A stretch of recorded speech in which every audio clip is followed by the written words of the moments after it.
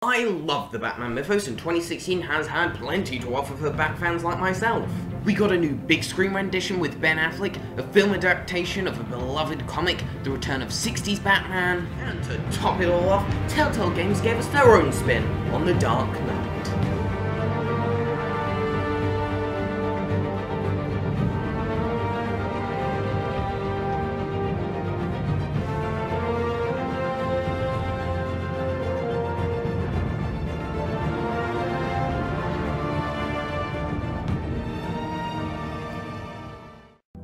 I think the announcement for this game caught everyone off guard. Even though Telltale have made games based off Minecraft, Back to the Future, heck, even Wallace and Gromit, I never really thought of the possibility of them making a Batman game. And as I said, I'm a big fan of the Caped Crusader, so this quickly became one of my most anticipated games of 2016. So now that this episodic series has now drawn to a close, was it any good? Well, seeing as this is very much a story-based game, I think I'll actually start with the gameplay first. Telltale games are very much point-and-click affairs, but out of all the Telltale games I've played, this one definitely has the least gameplay. But what gameplay there is actually really surprised me. Combat is fairly common. It's essentially just a quick time event, and I really do mean quick time event. Commands come very quickly and don't last very long, so I often found myself frantically searching for what buttons to press. Also,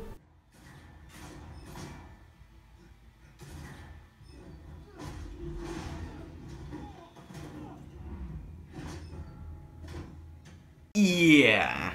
There are a couple of moments where you can die, but they're very specific moments. Admittedly, it is very satisfying to nail all the punches, but overall, the Arkham games don't need to worry about their crown just yet.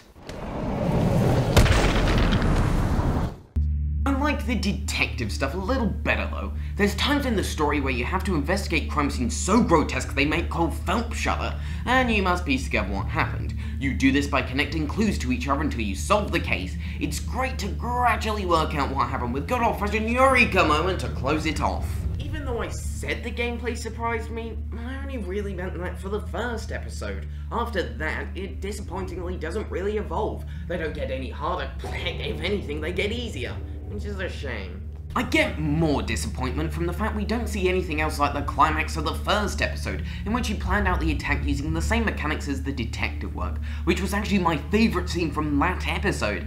But I guess the gameplay does its job fine. It does keep the game from being a game and not an interactive movie, and I do enjoy them fine. Now that we've got the gameplay out of the way, let's look at the story and the choices that accompany it. This is very much a story-based game, so part of the fun is seeing how the plot twists and turns, so I won't go into too much detail, but I'll be nice and at least give you the premise. You take control of Bruce Wayne, who stalks the streets of Gotham as his alter ego Batman, like you didn't know that already.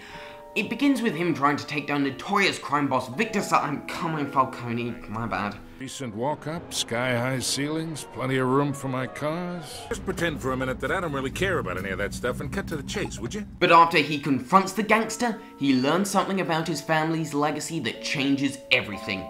Meanwhile, a certain cat is crawling about, Harvey Dent is elected mayor, an old friend returns to Gotham, and on top of all that, a group of terrorists labeling themselves as the Children of Arkham have come to town, so Bruce has definitely got his hands full across all 5 episodes. So how's the actual story as a whole? Well, it's great. Telltale have put twists on the traditional Batman mythos, and it's a very refreshing take. There's one twist that I especially love, and it's something that's never been done before to my knowledge. What if there's more to the Wayne's murder than just a petty theft? The possibilities are endless with an idea like that, and that story arc is absolutely brilliant. I won't spoil it for those who don't know, but it's something I wasn't expecting going in, so it was very surprising. Telltale knows how to write a gripping yarn, and there's plenty of twists and choices that kept me engaged throughout all 5 episodes, but more on that later. So the story's great, but how well is it told? In terms of presentation, it's nothing to write home about. The character models are great, but the animations still have the Telltale tradition of being very robotic, but I'll admit there's kind of a charm to it. The frame rate can have some really bad drops, and this is coming from someone who typically doesn't really care about frame rate. The script is great and occasionally a little cheesy, but we're talking about a story where a billionaire dresses up as a bat. The voice acting really sells it though. Troy Baker, while no Kevin Conroy, makes for a good Batman. As well as Dawson Rowe, we also have the voices of Reggie and Fett from Second Son portraying Dent and Selina, and I like both these characters. Harvey's a character you really get to see change throughout the season, and this Catwoman might be one of my favourite renditions of the character. Gordon is good, if a little underutilised. Penguin has got an interesting accent. We all saw how you felt about Falcone. Alfred is, I don't know why I'm listing all the characters, just know they're all well written and performed, so yeah, that's good. The story also focuses more on the man under the mask, so that means you'll be spending a lot more time with Bruce Wayne than Batman. I was originally excited by this, considering the tortured character inside is actually one of my favourite things about the character, but after playing, I think not enough time was spent as Batman. It explores the psychological aspect of the character a couple of times, but for the most part, there were times where I felt like I was just playing a story about politics. It's more an issue early on, but it's still an issue. And now we get to the choice system. For those not familiar with Telltale games, you'll often get the option to choose what you want to say to another character, but other times you'll be able to choose what action you'd like to take in a situation. At the end of the episode, you'll be able to see 5 particular choices, as well as how many other players chose the same or different decision. Okay, that sounds pretty good, but there's a catch. Do any of these choices affect anything? That's the way to put it simply. Now, I understand it would take a really long time to make if every choice had an effect, as well as having to come up with different paths for each choice, but it's honestly hard to tell if anything affects this story. Okay, there's a few instances, but here's 2 fairly major examples that prove my point. The first is at the end of episode 2, where you have to choose whether to save Harvey Dent or Catwoman. If you choose to save Catwoman, half of Harvey's face is burned off, becoming Two-Face. He then slowly starts to become mad, eventually becoming a terrorist. If you choose to save Harvey, you'll save him from having half a face, but he'll still become a terrorist, just without being Two-Face. The other example is literally the point I'm trying to make. You have to interrogate a soldier for information, and you can choose how brutal you want to be with him. On my first playthrough, I'd done nothing but intimidate him, and left him without even a scratch. The next scene has you talk to Alfred, and what does he say? You assume the persona of a bat, but you're not an animal. You beat that man half to death.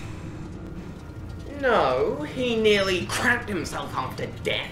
Do you see my point? I'll admit the actual choice making is still well implemented, and even though I knew I wasn't actually affecting anything, I at least felt involved with this story, and I still wanted to make the same choices I'd make in a real life scenario. And some of the conversations can be different depending on your decisions, so I guess the choice implementation is still alright. I know I've said quite a bit of bad about this game, but I still think it's really good. Great even. But even though it is great, it does have quite a lot of issues that make it hard to recommend as a must-have. Still, I really enjoyed my hour-long sessions playing through each episode, and Batman fans really should give it a go, just to see a fresh new take on the Dark Knight.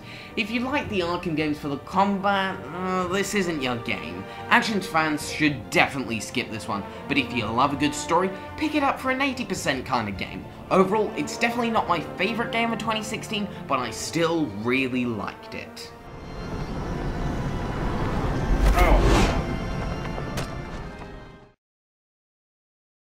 Scene. We're just walking through it. What you're holding. No, you don't. What the hell is this? The Exorcist!